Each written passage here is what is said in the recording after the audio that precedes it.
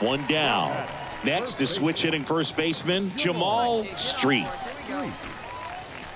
Part of the order coming through now, and with one home run already in this inning, they're definitely looking to do some more damage. In there, and it's 0-1.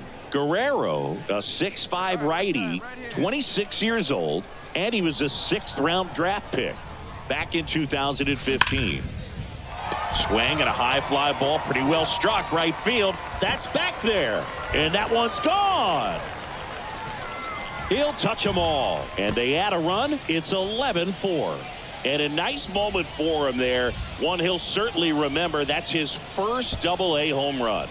And trust me, getting that first long ball out of the way at any level comes as a nice relief. And not just for him, but for the organization as well.